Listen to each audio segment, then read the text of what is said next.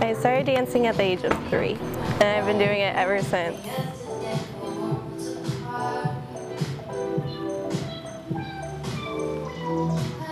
I always just wanted to grow up being a dancer, and it didn't matter if I was teaching or if I was performing or doing anything. As long as I'm just around dance, it makes me happy. I just feel like I'm really passionate about it, and I'm good at it,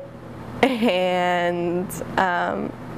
just everything that it's taught me, not just like confidence and stuff like that, but also that I can create a career for myself.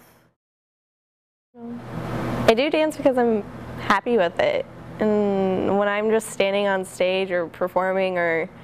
anything, it's comforting, and like, it sounds cheesy, but you can definitely tell that I'm just enjoying myself when I'm performing, and just being able to share what I'm able to do with my body to an audience is just, I don't know, it's kind of remarkable to be like, I'm creating art with what you're doing sitting in your seat, you know, like, I don't know, it's kind of cool.